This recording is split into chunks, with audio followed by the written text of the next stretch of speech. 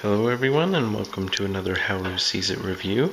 Today I am reviewing a game called Nada, Match, Snatch, and Win. It is a game published by Blue Orange Games, and pretty excited actually. This is my first Blue Orange game that I'm reviewing.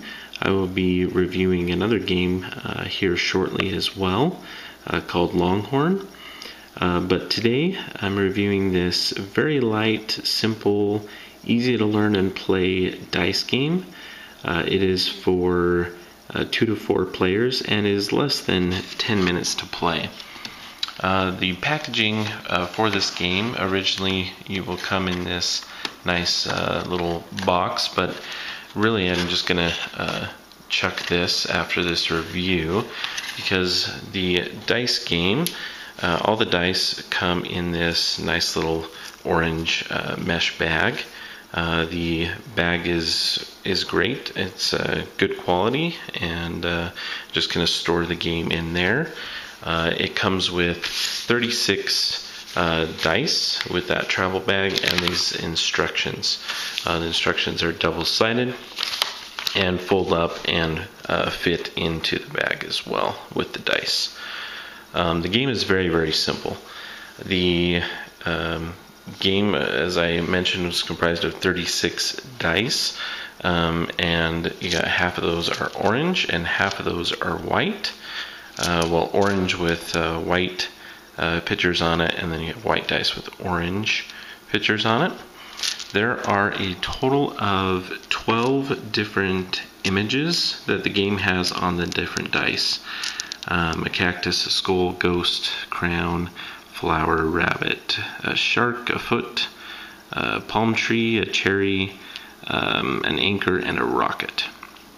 Okay, and these are on all the different dice in different, like as far as I know, I haven't looked at what the faces are on each dice, but the dice are all different. They have all these 12 different images mixed up on all of the different dice.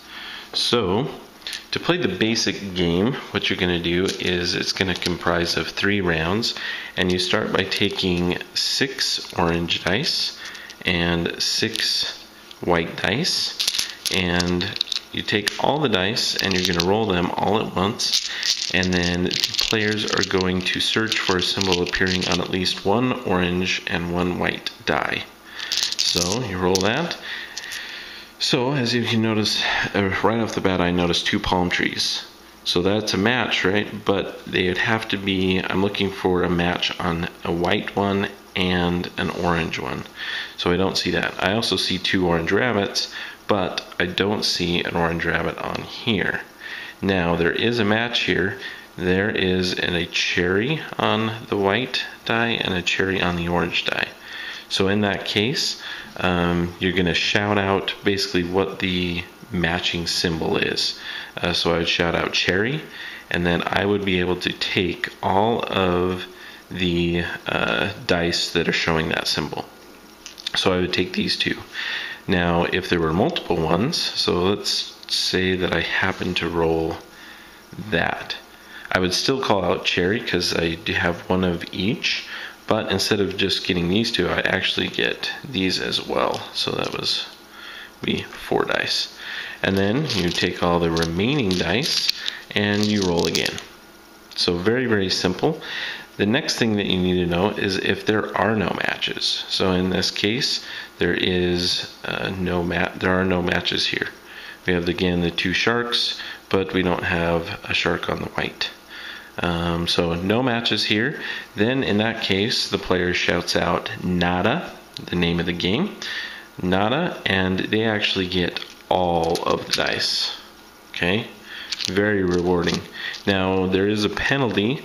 So let's say the dice, let's see here, the dice showed that, okay, and someone yelled Nada. Obviously there is a match though. The penalty there is basically the person's going to sit out a round, and so the other person would be able to roll the dice and not under any sort of time limit would be able to look at the dice. In this case, they would be able to shout flower, and they would get those 2 dice. So there's a little penalty there. But yeah, that is the entire game. Now, if you get down to the fact that, let's say, the dice are taken that way and it leaves just orange dice, or you're left with just white dice, in that case, you're going to just take those remaining dice and discard them, put them out of the way, out of play, and then you're going to go ahead and grab new set of 6 of each color and go from there. So that's the basic game. The person with the most dice collected at the end of the game wins. Now there is a few other variants. I'll just explain the other variant that I like. And the other thing with this game is you can kind of create your own games as well. And so that's pretty fun. But the secret variant, secret throw variant, is kind of a fun way to play as well. So in that case, what you do is you're going to take all of the dice, draw them from the bag. So you can kind of make this randomized. You're going to put them in the bag.